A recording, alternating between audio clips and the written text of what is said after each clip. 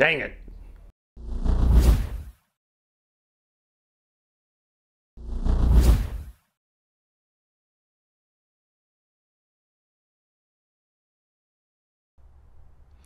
It's time now to select a crankshaft for the Texas XJS engine.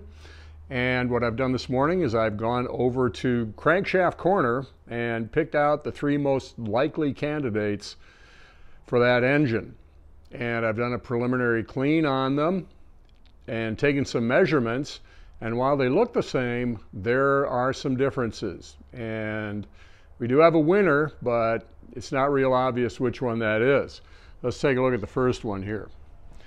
Now the first one is actually the one that is the most problematic. Now what's going to determine whether we use a crankshaft or not is the measurements of these things right here. And these are called journals. The ones that the crankshaft spins on inside of the crankcase are called main journals. They're all lined up along the center of the crankshaft, and that's what they spin on.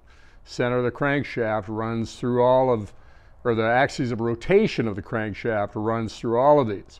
Then we got the crank pins, and that would be these right here. These are the ones that the connecting rod's attached to.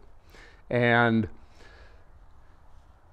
in the case of this crankshaft, while it appears to be in reasonably good shape, there are some of these journals, the crank pin journal, or I'm sorry, the main journals in particular, this one right here, the finish is kind of rough. You can run your fingernail over it and you can feel some pretty significant roughness there. And a couple of the others are the same. Plus the fact that all of these journals are just a few 10,000ths of an inch smaller than they really ought to be. So what we can do right away is we can eliminate crankshaft number 1. Crankshaft number 2 actually looks to be the best of the lot. If you look at these journals compared to the ones that were on crankshaft number 1, crankshaft number 2 looks really good. And I measured these journals and they're all within specification. But this one doesn't make the cut either. And the reason is right here. Now this journal is the rear main journal, and the problem is that right here, this is where an old-fashioned rope seal lives. Now this isn't a seal that works the same way as they would in your small block Chevy or Ford, you know, vintage engines from back in the day. Those you just sort of forced them into the block and they rested on the crankshaft, and basically the seal wore in over time. This one, I'm going to show you how this works when I actually install the crankshaft in the engine. This rope seal, while you force it into the block and the main bearing cap the way that you would the ones I just mentioned, this actually has to be sized properly. If you just clamp it in there like you did with your old Ford and Chevy, this is what happens. Generates a huge amount of heat, and what you can end up doing is knocking out the rear main bearing. And if you might actually even be able to hear, probably not, how rough this thing is. And you can see the blue color here and the blue color here. This got really hot back here. And I don't recall taking a look at the bearings when we took this engine apart, but I would imagine that this bearing was pretty rough. So crankshaft number 2 didn't make the cut. Crankshaft number 3, this one is the best of the lot simply because while it is on the edge of the minimum specification, the minimum size for all the journals, they're all even, they're all very smooth as you can see, and this is what I would consider a good original standard size crankshaft. And we can see if we look at the back here, it doesn't suffer from that issue that that crankshaft number 2 did. That rear main journal looks really good. So crankshaft number 3 is the winner. These other 2, these aren't junk. What I'm going to do is we're going to have these ground 10 thousandths under, size, and I've already got 10,000 undersized bearings for them, and we will be offering those for sale on the Jaguar Preserve website sometime before the end of the year, for those of you who wish to rebuild your own engines. Oh, one really important thing. If you choose to have a local shop regrind your crankshaft, this is critical.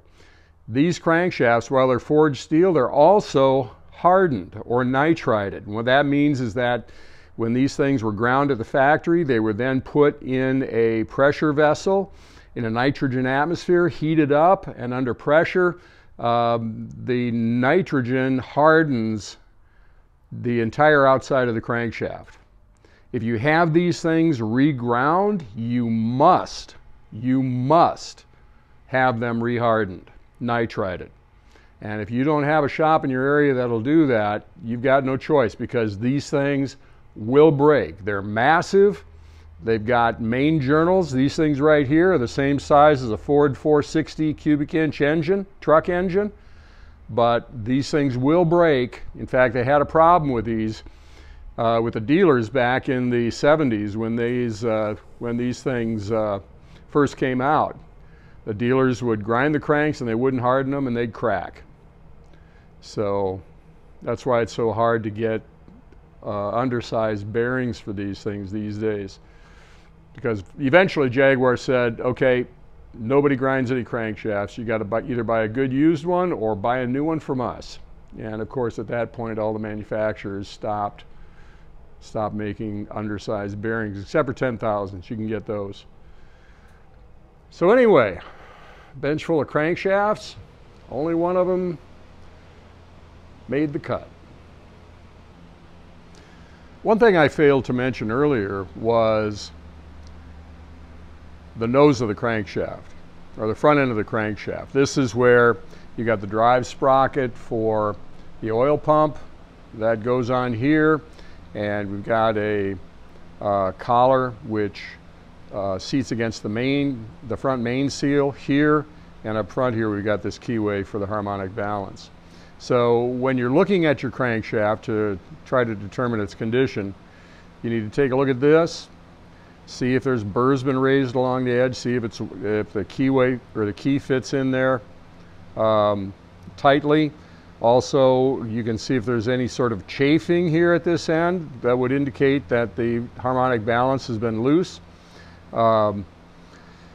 Also, another probably more important condition, and these first two crankshafts, our two losers, don't have this problem, but our winner is kind of showing the beginnings of having the problem I'm talking about. What happens sometimes, particularly with cars up here in the northern climes where there's a lot of salt, you can start to get salt water getting in between the harmonic balance and the crankshaft and start to generate some pitting. If this gets severe enough, what you have to do is actually have it welded and reground.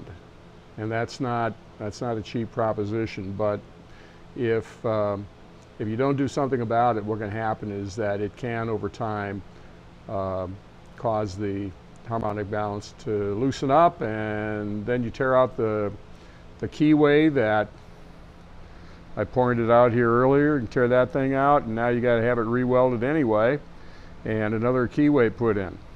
And that you got to have done by somebody who really knows what they're doing. So there's a lot to these things. They're great crankshafts, but if you're having them reconditioned, they've got to be done by somebody that's got a good handle on what they're doing. Now, it must be said at this point that while the $100 Jaguar V-12 overhaul might be the cheap way to build an engine, it's certainly not the fast or easy way. If you're going to do it fast and easy, you order up about $5,000 worth of parts and have the machine work done, and then you sit down for 3 days or so and you put your engine together. Easy, fast.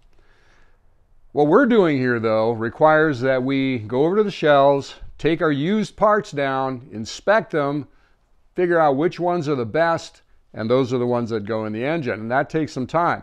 A really good example of that is what we've got right here. We've got a set of 4 main bearings and 3 sets of connecting rod bearings and another complete set of both. What I had to do is to take these bearings and individually measure them and call them out and figure out which ones are going to be the winners. And those are them right there, the ones on the oven rack. What I did then is I coated these with our dry film lubricant process, and I am every bit as confident that those are going to work out in that engine as I would with a brand new set of bearings. Over here, we can see that we've got our cylinder liners all washed up in soap and water, ready to go in. And we've got our pistons. We've already shown you what the preparation of those looked like. And I was at the point then where I was cutting these used piston rings to get the end gaps correct. These being 10/1000ths over size, those liners being standard. And I got to looking at the outside of them, and I got really worried that maybe these things aren't going to seat.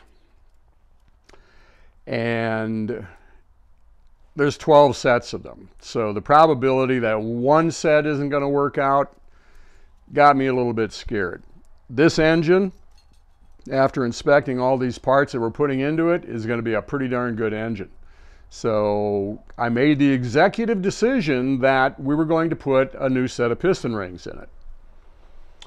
Well, I went to my usual sources, and I found that it was going to cost between $225 and $250 to buy a complete set of piston rings.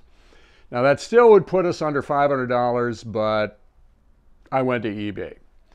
And wonder of wonders, on eBay, I found a set of 12 cylinders worth of piston rings for $49. $49. That's the good news. The bad news is that one of the sets had a broken ring.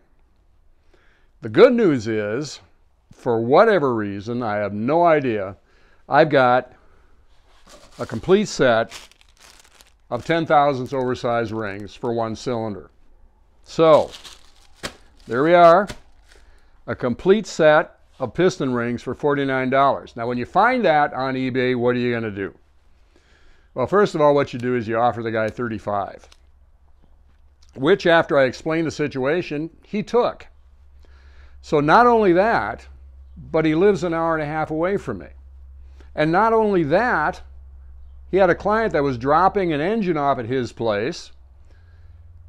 He sent the rings back with him, and this guy lives about 15 minutes away from my house.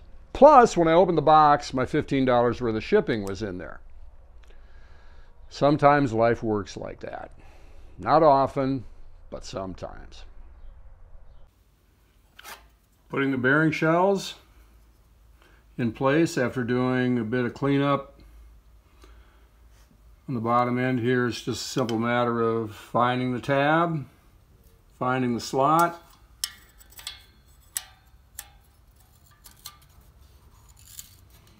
and push them in place. Making sure that there is no dirt on the saddle underneath the bearing.